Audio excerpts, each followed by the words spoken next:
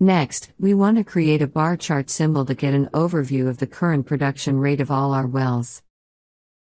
We will also configure this symbol for easy asset switching of the display. We will continue to work on the display we have created previously. Select the bar chart symbol and drag the attribute production rate onto the empty right side of the display. You will get a bar chart displaying 1 bar for the currently selected well. To include all other wells, right-click on the symbol and select Add Dynamic Search Criteria. Delete the current search route and leave the field blank to search from the route level down. Tick Return All Descendants. By default, the maximum number of results returned is limited. To see all wells, increase the number of results to 100. Since there are so many bars, there is no space for labeling, and we only know by hovering over the individual bars which assets they belong to. To get a more condensed chart showing only what is important, we will modify the search criteria to only show badly performing assets. We will define this here as assets having a current production rate of less than 600.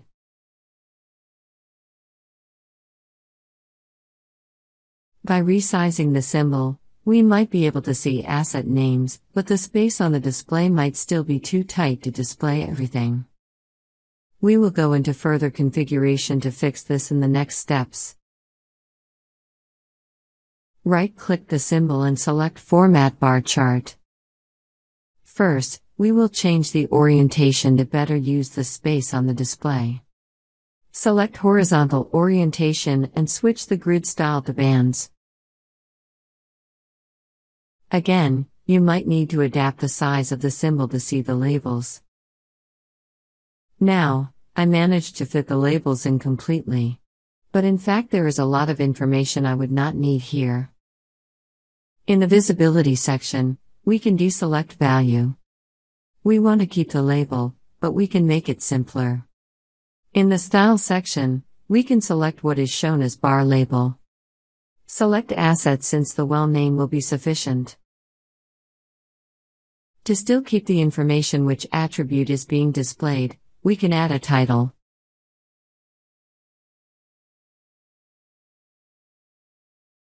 Since we have limited the maximum of the production rate being displayed, it makes sense to adapt the scale range accordingly. Open up the Scale Range section and choose Custom Limits. Set 600 as the right limit. For a better visual distinction between the performance levels, we can add multi-state functionality to the symbol.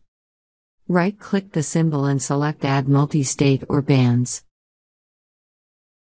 You can change the limits and colors, for example as I show here.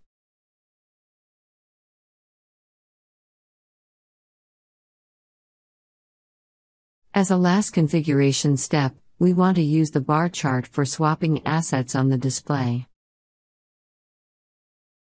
Right-click on the symbol and select Add Navigation Link.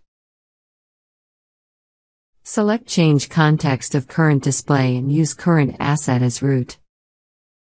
Save the display. Exit the design mode to test the functionality. When you click on one of the bars, the trends and the status message value symbol will change the context to the asset selected.